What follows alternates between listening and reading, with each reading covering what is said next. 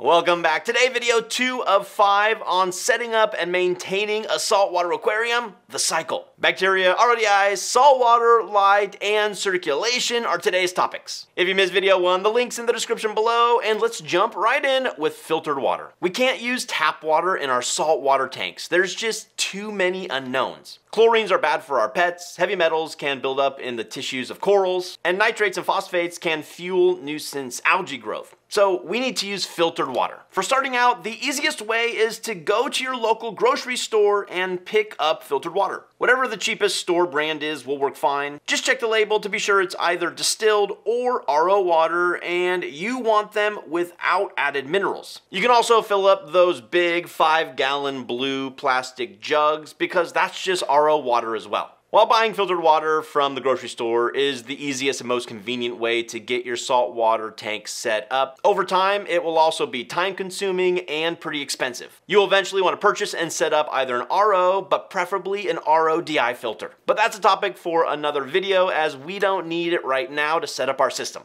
You'll need around 13 gallons to initially fill your aquarium, then 2 gallons a week for a weekly water change, which we'll talk about in video 5, and an additional gallon a week to replace water loss due to evaporation. So for now, just go to your grocery store and pick up 15 gallons of filtered water. Unless you want to be super gung-ho, then feel free to set up an RODI filter. It's time to make our first batch of salt water, and you're gonna need a few things to do this. A clean 5-gallon bucket that's never had any sort of chemicals in it, something to stir with, the bag of salt, and the refractometer with calibration fluid. A refractometer is a device we use to measure the salinity level of our seawater, so let's get that calibrated first. To do this, shake the bottle of calibration fluid and then place 5 drops on the surface of the refractometer's prism. Place the cover on top and give it a couple taps. Hold it up to the light, look through the eyepiece, and take a reading.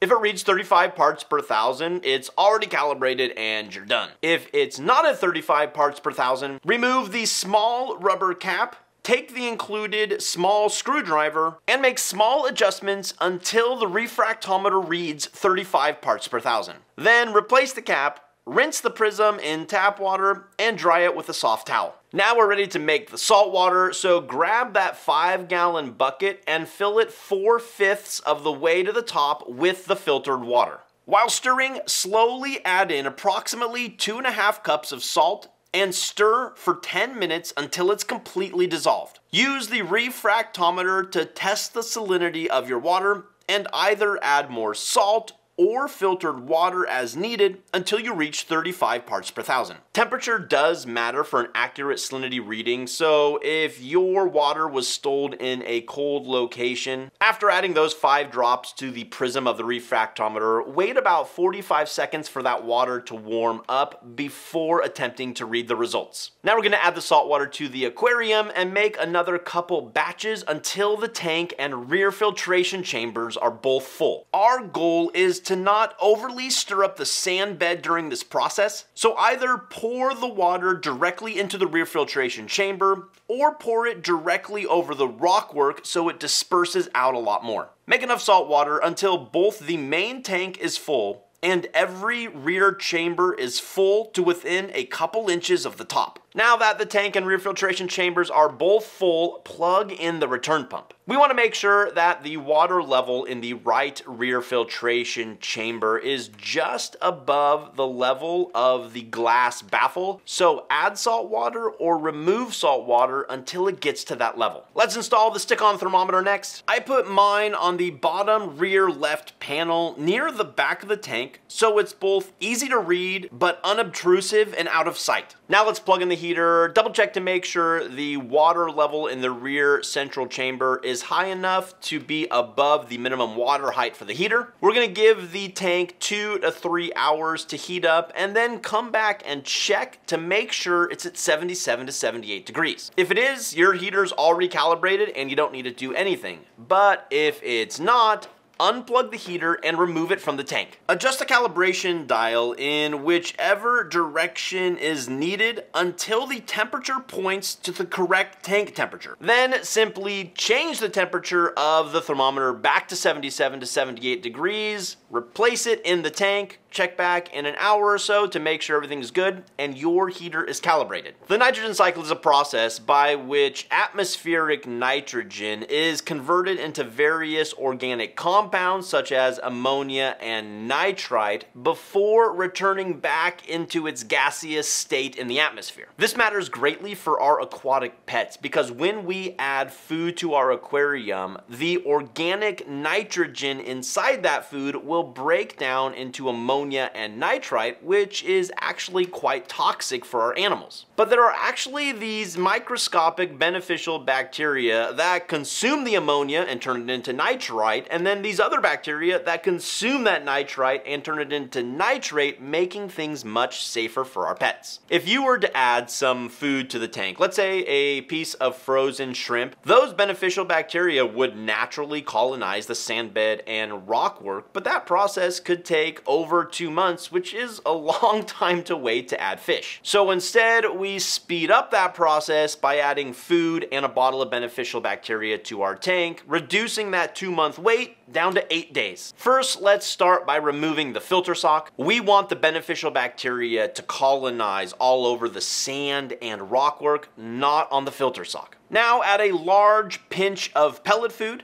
Lastly, pour in the entire bottle of Dr. Tim's one and only live nitrifying bacteria. Now we have to wait for 8 days, but during those 8 days, we have a few other things to do. If you're interested in learning exactly when the nitrogen cycle is complete within your tank, you'll need to pick up an ammonia and nitrite test kit. Then test every other day for both. First, you will see the ammonia go up and spike and then start to come back down. Then you'll see the nitrite go up and spike and then start to come back down. Once the ammonia and nitrite have both spiked and come back down to 0, you'll know the nitrogen cycle is officially complete in your tank and it's ready for animals. While we wait for our tank to finish cycling, let's add our lights and finish setting up our flow. Our goal with adding a wave maker is twofold. First, we want to eliminate dead spots in our tank where fish food and waste will collect. And second, we want to create some turbulent flow in our tank, which is really important for healthy and thriving corals and anemones. Because we already have flow from our return pump, I'd recommend placing the wave maker on the left panel near the filtration chamber overflow. This will add some flow to the rear of the tank. Just don't put it too close to the surface or the wave maker will suck in a whole bunch of air bubbles. It's finally time to add some light to our tank, but light is so much more than just for aesthetics. Corals and anemones are photosynthetic animals and they derive the vast majority of their nutrition from the sun. But they can't utilize just any old light. Only certain wavelengths of light, especially toward the blue end of the spectrum, are suitable for the kinds of photosynthetic zooxanthellae that live within coral and anemone tissue. On top of that spectrum consideration, light intensity is equally as important. PAR, or photosynthetic active radiation, is how we measure the intensity of light.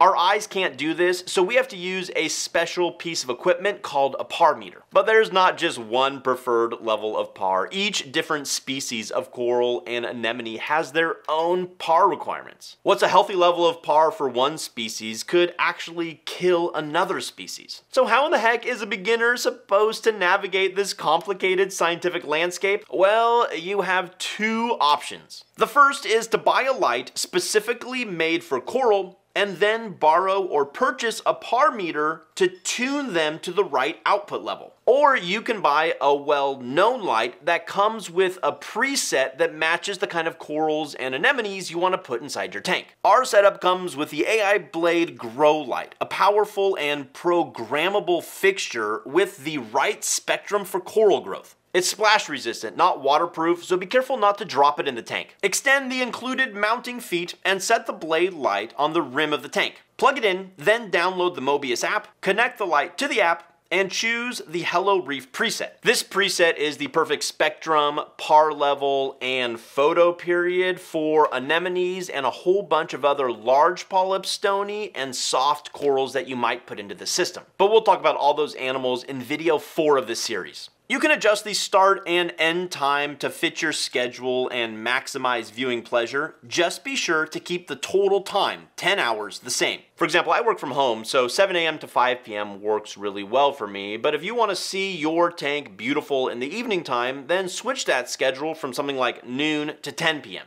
Now that the tank is set up, water's running through it, it's heated, and everything's in full swing, there's a lot of evaporation going on. But we need to replace that evaporation with filtered water, not with salt water. Why? Because salt doesn't evaporate. It stays behind in the tank. Only the water evaporates. So every day you'll need to add in enough filtered water so that the water level is just above the baffle in the return pump rear filtration chamber. Because of how water moves through the system, that return pump chamber is the only part of the aquarium that will have a variable water height. At the end of 8 days, or if you've chosen to test for ammonium nitrite, once the ammonium nitrite has spiked and returned to 0, the cycle is complete and it's time to add fish to your tank. Click here for that video, video number 3 in this series, and until next time, be well and happy reefing, everybody.